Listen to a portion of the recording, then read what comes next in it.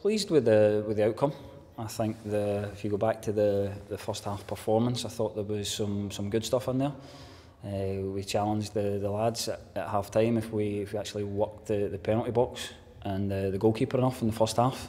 I thought we had a few chances that we could have put away and maybe kind of added to the scoreline of 1-0. And if you always look at any game of football, the game's always going to be live and open when it sits at 1-0. So then you look at the Gretna coming back into the game with the penalty, and then it's took us right to the last second to go and get the goal that ultimately gives us a victory. Yeah, how much was the late winner a reward for the players' persistence in the second half? I think the persistence of the play in terms of the possession of the ball and where we spent it. I think the bits that we look at is the actual quality and the outcome of what that looked like.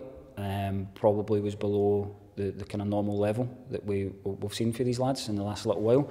So I think them bits, the important bit is to continue on the way that you're trying to play the game, where you're trying to get to, how you're going to try and get to the box, and again trying to work the goalkeeper by not changing up, not trying to be too frantic, not trying to over commit to things and force things that are not there. So fair play to them, they've stuck into what it looks like, and we've ended up, like we say, we got the goal, which is pleasing, in the last minute to go and get the victory.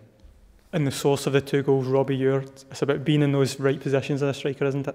Yeah, and pleased for Robbie when he's been in that. He's come up with the goals tonight. He's the first one you look at, nice finish to get there. The second one, as you say, it's came back across the goal, so he's almost in that area trying to react off it. Which is good instinct, clever movement, and he's managed to get the finish. Yeah, is that the most pleasing thing overall, that the boys did play with that clarity in the second half as they searched for that winning goal? I think there was moments of it. I still think there was moments where it wasn't. I think there was certainly some technical errors when you look at it, where we speak about sometimes the speed coming up in the game, sometimes the speed going down to try and draw your opponents into positions, to try and move them, and not being too forceful with the play. I think we had small moments of control that we let that go, but ultimately we managed to get it back, get the rhythm. But you look at Gretna as well, when it changed up, when they've had something to hold on to with the equalising goal, so it becomes that a little bit more difficult.